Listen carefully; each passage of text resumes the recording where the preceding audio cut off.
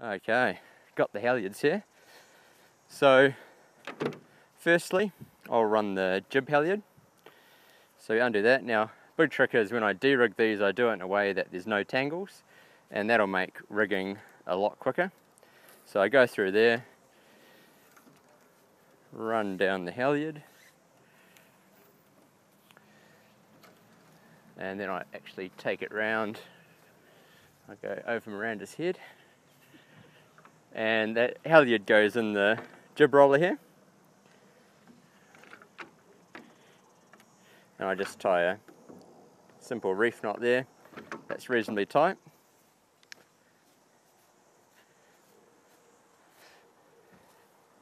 Next I run the Jenica halyard. So I've seen people do this different ways, and I do it different ways sometimes. So another technique is you just walk out if you've got the space, and you've got the ends together, and then I actually just toss this down the front of the boat, so I don't need to walk around. That saves another 30 seconds or so. It's pretty key when you're trying to set rigging records. Alright, lastly the halyard. Now feeding this, you want to get it right. You only make this mistake once, is you feed it from the track side through to the front. So if you go the other way, you'll find when you go to hoist your main, you'll have a few issues. And that's because the halyard lock will come up, go through the block and lock there. If you go through the other side, you'll find it won't work. So for the main halyard, I just do a similar thing with the Jenica. Run down.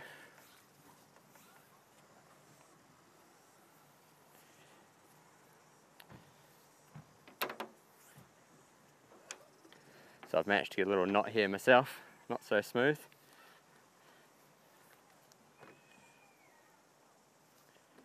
Alright, got that little knot undone.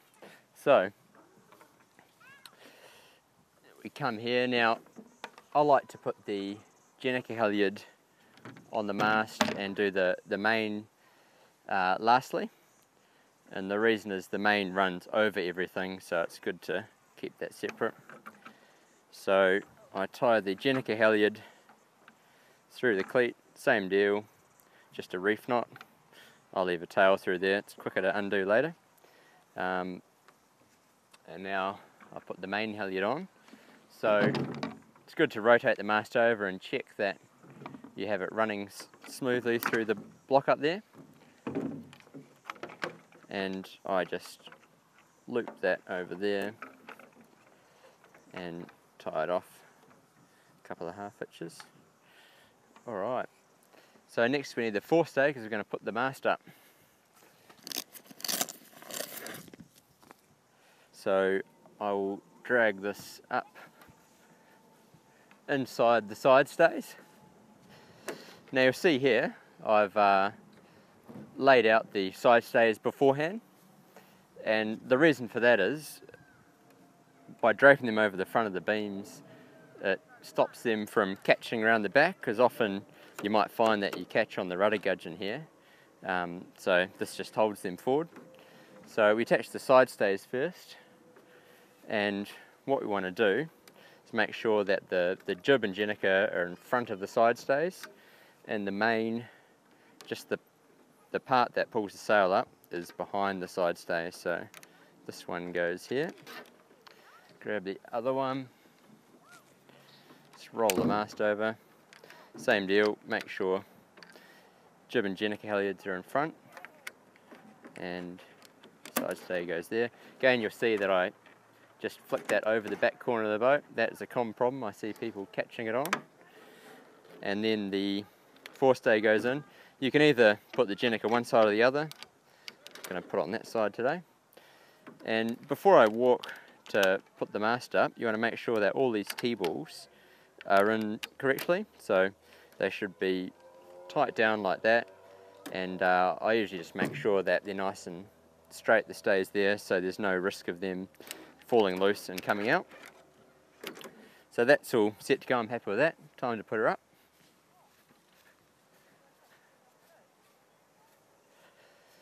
So first thing I do is I get the forestay and I'll hold that with one hand on the base of the mast, and I use the other hand to lift it.